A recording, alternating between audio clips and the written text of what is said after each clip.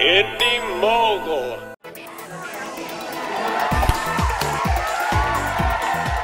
What do you know? Somebody made a movie based on my t-shirt. You're watching Beyond the Trailers review of Gnomeo and Juliet. Experience Shakespeare's legendary tale Parting is such sweet sorrow. as you've never seen it before. This mission is gonna require maximum stealth. Well, you won't get much stealthier than this. Hello! Can you really pass up seeing Jason Statham as a garden gnome? How about Elton John or Ozzy Osbourne? And that's not all. Patrick Stewart, Maggie Smith, Michael Caine? Not since the Harry Potter franchise has such a stellar cast of British actors been assembled. And just as the Wizards of Hogwarts are positively British, so are garden gnomes. These little guys originated in Germany in the 19th century and have been as rampant as weeds in European gardens ever since, but obviously a lot more adorable.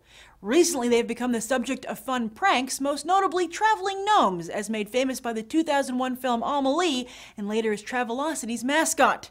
And now they're doing Shakespeare. Yes, Gnomeo and Juliet is a child-friendly adaptation of arguably the Bard's most famous play. It was originally going to be a Disney film, but John Lasseter dropped it due to what he felt were similarities to Toy Story.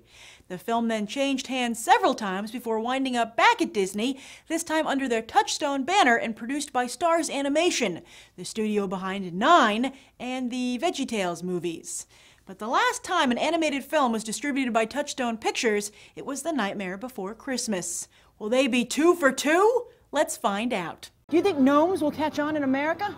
Yes. I know it's like a thing in Britain, but not in America. They're kind of cute though. I mean, but they're still creepy. Did you like the little guys in this movie, the little gnomes? Yes. Would you want gnomes in your garden? Yes. Yeah? So what made you decide to see this movie today? We were off today and we thought it was gonna be cute, so. It looked fun to me. Was it?